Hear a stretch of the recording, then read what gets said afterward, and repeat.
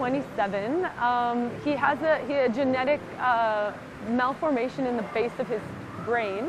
And so when he had his stroke, it didn't affect his brain, but it affected the connection between his brain and his body. Again, so he is paralyzed. He's an hemiplegic, so he's paralyzed on his right-hand side.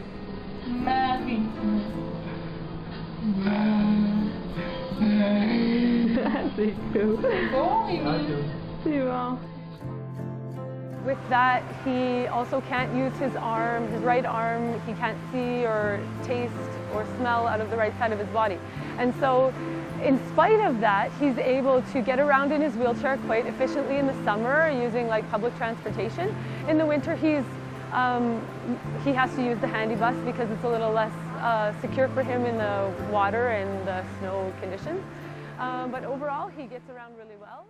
When he sets his mind on a goal, he achieves it no matter what, and he has the tenacity in order to do that. And so it's very refreshing to see him out and about and doing all the things, trying to live the same type of lifestyle that he lived before his stroke.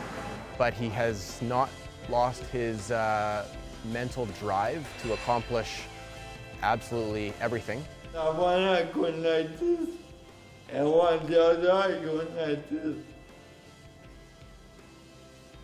Mais c'est bien difficile. Peut-être c'est better on my list.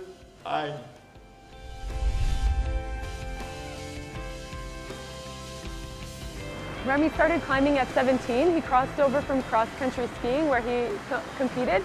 And I think he lost interest in the competition and was more interested in becoming an independent sport where you push yourself. And he started climbing and skiing, rock climbing, backcountry skiing, mountaineering, telemarking.